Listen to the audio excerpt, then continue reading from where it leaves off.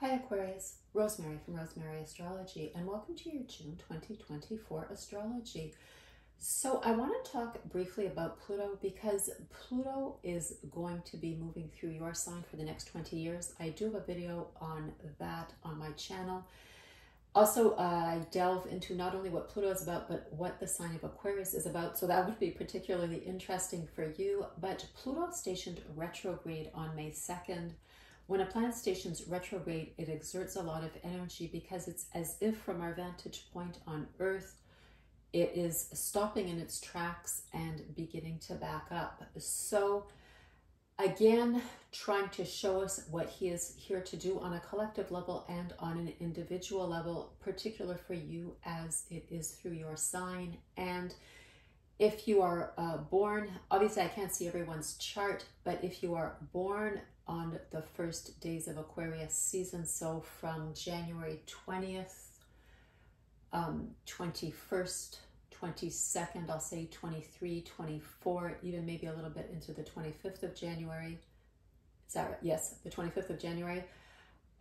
Pluto's really grinding down on the first degrees and very close, if not on your sun. And of course, look at your chart if you have anything else at those degrees. If your rising is at those first degrees, somewhere between about 0 and 4 or 5 degrees, Pluto is really moving over that. Eventually, of course, it's going to concern the other degrees of your sign.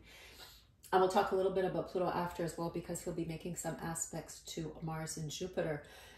There is a lot of energy this month in your 5th house in fellow air sign Gemini. This is everything to do, I call it the house of individual self-expression. It is romance, it's sex as well, it's our creative pursuits. So whatever we do as a pastime, as a hobby, for fun, it is entertainment also. So in that aspect, what we do for fun or to divert ourselves, you know, just as a form of amusement, or as I said, entertainment.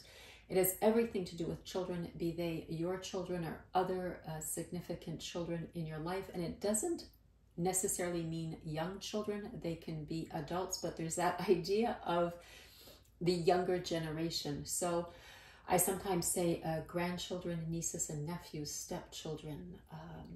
Just if you are, you know, in a job or you have other children, as I said, again, the idea of a younger generation. So don't just necessarily think, you know, toddlers and preschoolers, but people who are one generation younger than you, or 2 generations that you are close to. It's also gambling and speculation as well, just throwing that in, the idea of a risk-taking. But Jupiter arrived on the 25th of May, will be there for 1 year. I did do a video on that. You have the sun there, Venus, Mercury, and a new moon. So Jupiter arrived preceded by these 3 planets, sort of, I kept saying an entourage or, you know, heralding his arrival type of thing. This continues to the 17th when Mercury and Venus will leave, and the 20th, the sun will leave. So there's a lot of energy and focus there. Getting, as if Jupiter needs this, but getting Jupiter off to an even bigger start. So your attention is really focused there. Possibility of romance, of course, when Venus transits through our 5th house, or, you know, helping a developing romance flourish even more. Mercury has you very communicative. You have lots of thoughts and ideas. So maybe it is something that pertains to entertainment.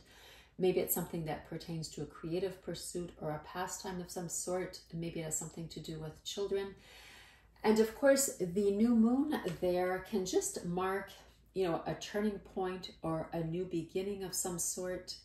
The new moon is on the 6th at 18 degrees of Gemini. And remember, ever since Jupiter has arrived and until the 12th of June, he's been trining Pluto in your sign. So quite a flowing energy. It's been giving us the feeling of whatever we want to do there, we can really take it on. You know, I say Jupiter in and of himself is more than enough, the most beneficial planet in astrology, a lot of faith, optimism, hope, joviality. The Romans called Jupiter Jove, where we get the word joviality, the idea of just confidence and expansion and ability to find solutions and opportunities, but getting just this feeling of really being able to take control, making it happen, you know, very strong energy to achieve, and a lot of optimism as well. So when the new moon shows up on the 6th, you might be really resolving to do something new or do something differently, or it can just be a change of mindset or a new way of approaching things. Now, as I said, by the 17th, Venus and Mercury move into your 6th house, followed by the Sun. Everything is all bunched up here. Followed by the Sun on the 20th, and Venus and Mercury together. First of all, your 6th house is work, both paid and unpaid. That idea of where we are of service to others. It is co-workers. It can be your academic workload. It can be volunteer work if that concerns you. This is also, routines, lifestyle, or physical health. So bad habits, good habits, again, our routine, sort of what we do on a regular basis. Venus and Mercury arriving together. Mercury, remember, is all your communications. If there's something you have to ask for at work or change, or, maybe you're going to an interview, or you're trying out for a particular project or a particular promotion. Not only does Mercury make you very quick thinker and great communicator, but whatever you say is under that aura of Venus's charm and diplomacy. So really good to have them together here. At the same time, Venus in our 6th house can have us really being the person that everyone wants to, be around, be in contact with. There's an idea with Venus of a lot of relating and being able to, rally people around something or gather people around something. It can also mark a workplace romance as well with Venus there. The Sun is just adding focus to that also. So, maybe you are thinking, it's like your yearly check-in. So you're thinking, is this living up to my expectations? What about all the other jobs and duties you have? If you are a full-time parent, that's an example of unpaid employment. Or if you have responsibilities to an elderly parent or an elderly relative, that's another idea of jobs and duties you have. Are there, too many demands maybe? Can I streamline this? Can I make it better? Is there something I have to discuss with someone in this? And this really good time to do so, as I said, with Venus and Mercury conjunct, is there maybe something I have to sort of, tweak and refine or change up a little bit? If you need the abilities of a diplomat and a good negotiator, definitely wonderful, especially as Venus and Mercury are very, very close together. Upon their arrival, Mercury moves very, very fast. So by the 18th, 19th, they'll be out of orb of one another, but still good. You'll have them both, in that same sign. Now on the 9th, Mars will leave his home sign of Aries and move into your 4th house of home and family. This is the wonderful part. This is the dicier part, Aquarius. He's going to square Pluto sitting in your sign from the 9th to the 15th. Remember, Mars, the opposite of Venus. If you've watched my other videos, you've heard me say this. Mars, very driven, very focused, wants to get things done, can be confrontational, can be argumentative. This is home and family, so family of origin, family of choice, the physical place you live, your homeland, your region. And they're squaring each other. They're two, I will say, somewhat harsh planets. Pluto, of course, all about power and control, what isn't working anymore, showing us the underside or the bad side. And he will be doing that for 20 years in your sign. Mars, very focused, very headstrong. Mars likes to win. Mars can be very competitive. And as I said, the 1st and the 4th naturally sit square to each other as self and family. So you can see where friction can come in. Is this you wanting more power and control over yourself? This is very much our individuality, our personality, even our physical appearance, our truly our self. And this is, of course, family. So you can see where this could friction. Is there something you want to change to a family dynamic? Perhaps you want to move, maybe change house, change residence. Maybe you want to move somewhere really completely different, another city or another area. And this Mars-Pluto square, remember, god of the underworld in mythology, god of war in mythology. There's a do or die. Mars will want to win at all costs, come out on top at all costs. There can be power plays. There's a lot of ambition with Mars. A lot of risk taking. Mars is a risk taker more than ever. So there's definitely an idea of perhaps going to extremes. I was saying in the other videos, if this comes to an ultimatum, you know, do this or else, Mars is going to choose the or else. And this sometimes plays out in terms of who we are and what doesn't fit anymore with a family tradition or a family pattern. That's also something, you know, we find in the fourth house, and the way things are done in this family, or the things that aren't done in this family. And this is our own individual self. So, you know, maybe there's an idea of breaking away from that. As I said, something to do with a family dynamic perhaps as well. You know, maybe an idea of pulling away also. So, you know, just do know it lasts a week. Of course, I always say it's not a light switch, so it doesn't automatically start happening on the 9th and then completely stop on the 15th. It'll build a bit before and die down after, but do be aware of that as well. At the end of the month, there is going to be a full moon in Capricorn, right across from the sun. This is more a private part of our chart. It is where we go to do inner work, to get in touch with ourselves. It's our soul health or a psychological health, as much as the 6th house is our physical health. You know, the full moon can highlight something, can make us maybe a little bit more emotional too. Maybe it is highlighting something that is going on with us.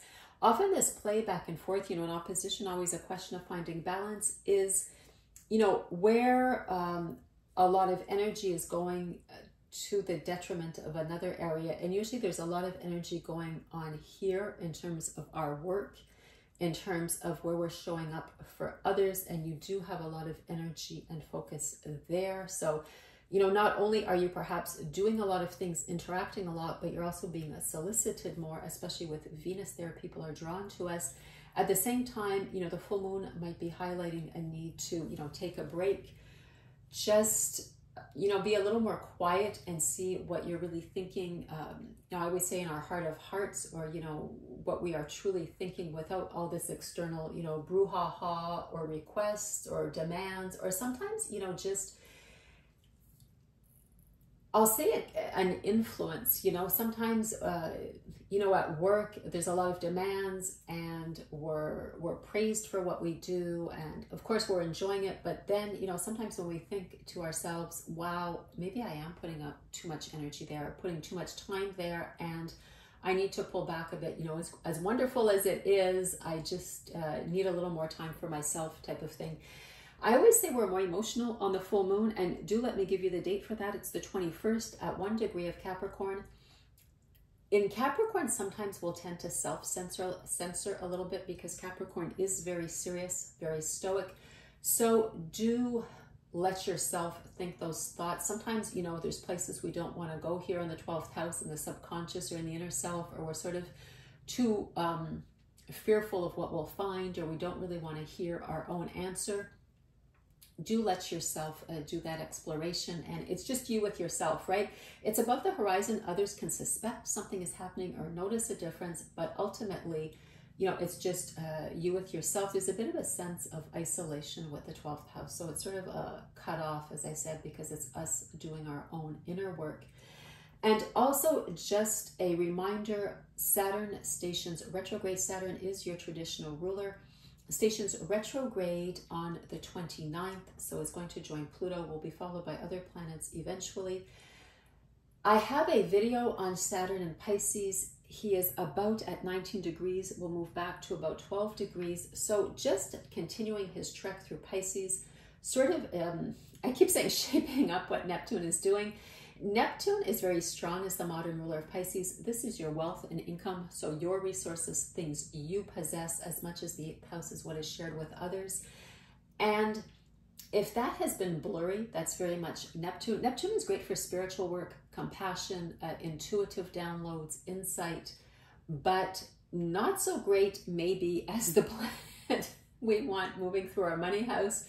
So if things have been, you know, that money slipping through our fingers like water type of thing, or, you know, you can't seem to get a clear hold on your finances or your resources, Saturn is really going to be adding structure to that. As much as Neptune is no boundaries and compassion, Saturn is a lot of boundaries and structure. So again, might be sending you a message of what he is here to do in your 2nd house. Has been there since March of 2023, and it'll be there until about 2025. So it's about a 2.5 year trek through each sign with Saturn. So lovely, Aquarius. That is everything I wanted to tell you for June. Thank you so much for joining me. Drop me a comment. Tell me if any of this resonates with you. Have a wonderful month, and I will see you in the next one.